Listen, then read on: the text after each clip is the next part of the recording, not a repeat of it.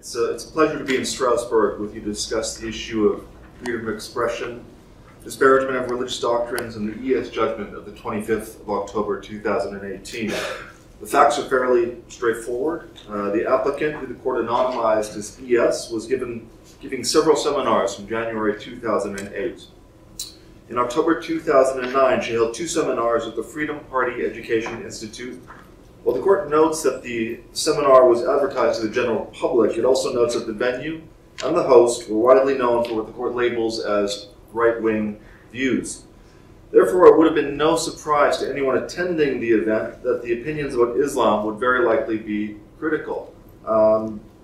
This is evidenced by the fact that an undercover journalist was one of the 30 participants there, suspecting that there might be some controversial statements made worthy of reporting.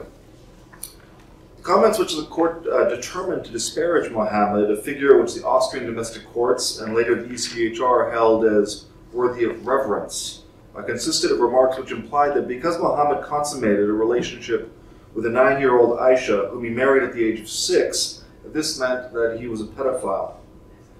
The lower court went to great lengths to assess the truth of the statements, even quoting the World Health Organization's definition of pedophilia as the gold standard of how that term should be used. In summary, the lower court found that the applicant was guilty of defaming a figure of religious veneration on the grounds that her comments were not academic enough and therefore should be considered as valued judgments rather than statements of fact, and which were therefore unnecessarily disparaging of Muhammad. The lower court further held that because the seminar was open to the public, it could have led to religious disharmony. And finally, that because child marriages were common at the time, that Muhammad's actions could not have amounted to pedophilia. The 5th section of the court provided very little analysis or guidance in determining that the applicant's Article 10 rights were not interfered with by the criminal conviction. In essence, holding that the judgment fit within Austria's margin of appreciation and that the criminal fine was fairly moderate. Now, before discussing the ruling further, it's worth considering what hate speech actually is. It seems nowadays we use the term a lot. Everyone is accusing everyone else of committing some act of hate speech. The fact is that no one really knows what hate speech is, and that's part of the problem. Hate speech appears to be just what anyone means it to be. I would describe it, at a minimum, as weaponized political correctness with criminal effect. A fact sheet produced by the European Court of Human Rights admits that, and I quote, "there is no universally accepted definition of hate speech," and a previous fact sheet observed that, and again I quote, "the identification of expressions of hate speech is sometimes difficult because this kind of speech does not necessarily manifest itself through the expression of hatred or of emotions. It can be concealed in statements which at first glance may appear to be rational and normal." So according to the fact sheet intended to simplify and explain the law by the highest court in Europe, hate speech is A, without definition, B, difficult to identify, and C, can sometimes appear rational or normal. Now, is this really something we want to criminalize?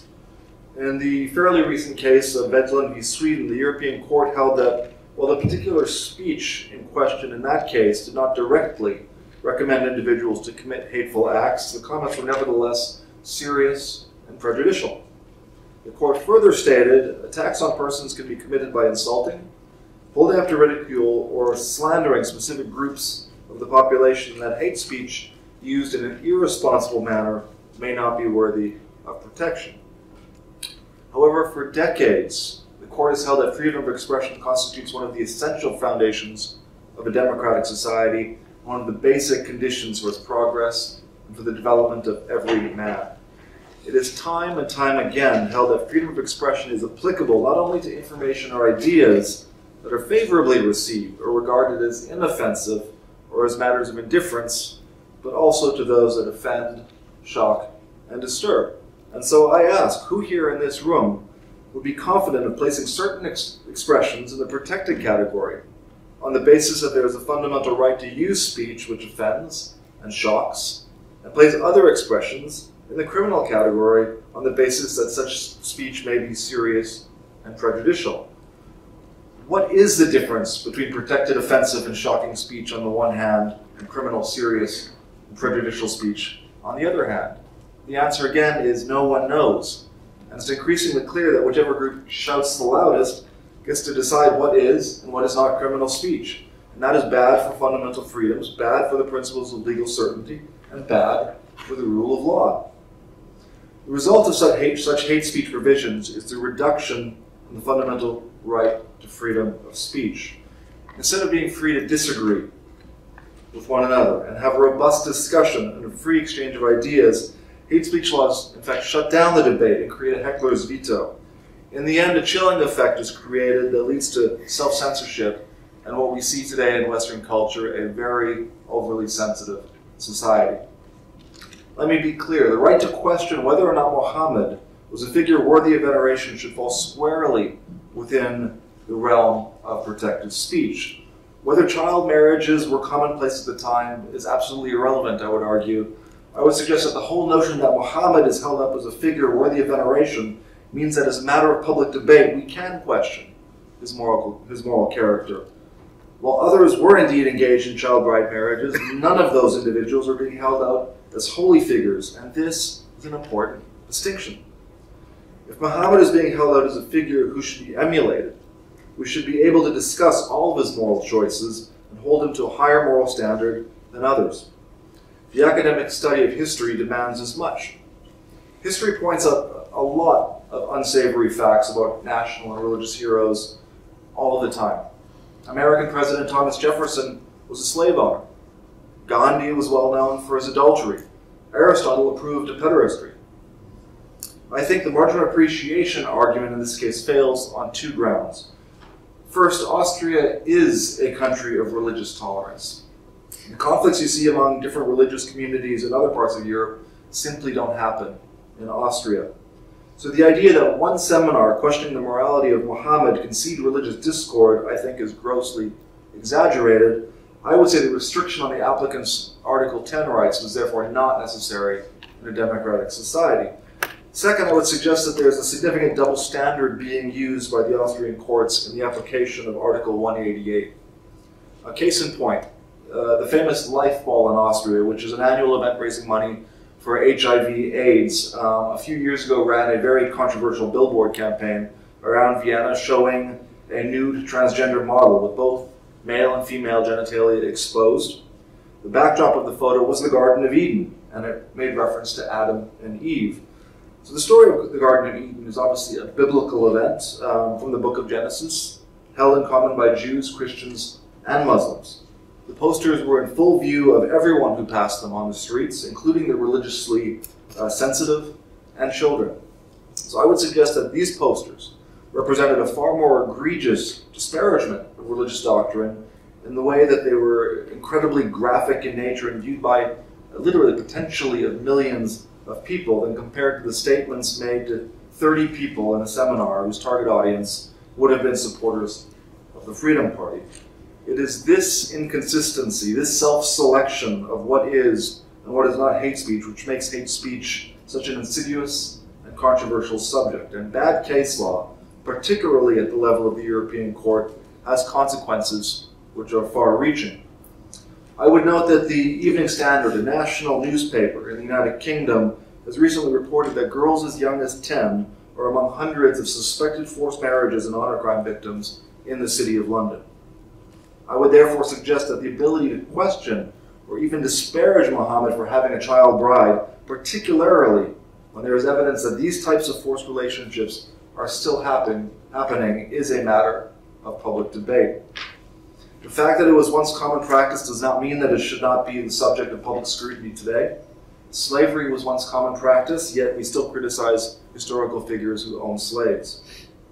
The Casey Review, a year-long study of community cohesion in the United Kingdom undertaken by the Parliament, observed that, and I quote, "Too many public institutions, national and local, state and non-state, have gone so far as to accommodate diversity and freedom of expression that they have ignored or even condoned regressive, divisive, and harmful cultural and religious practices for fear of being branded racist or Islamophobic."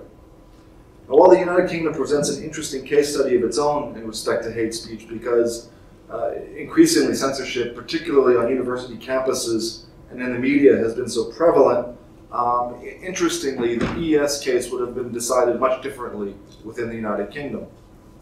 This is because of two important amendments added to the Public Order Act, those being Section 29J and Section 29JA, which allow for the criticism of other religions and religious figures, as well as speech relating to sensitive sexual matters.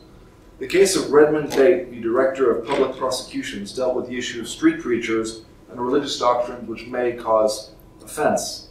Lord Justice Sedley, delivering the majority opinion, wisely noted that if the threat of disorder or violence was coming from passers-by who were taking the opportunity to react so as to cause trouble, then it is they, and not the preachers, who should be asked to desist and arrested if they would not.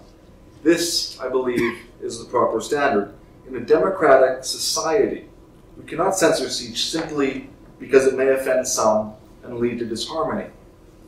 We've seen all too well with the censorship of cartoons depicting Muhammad that this is a slippery slope. If we are to censor speech which may trigger violence or discord among a certain radical segment of the population, then the question remains, how much of our freedoms are we to discard to appease a group of people whose sole aim is to remove our freedoms and destroy our culture?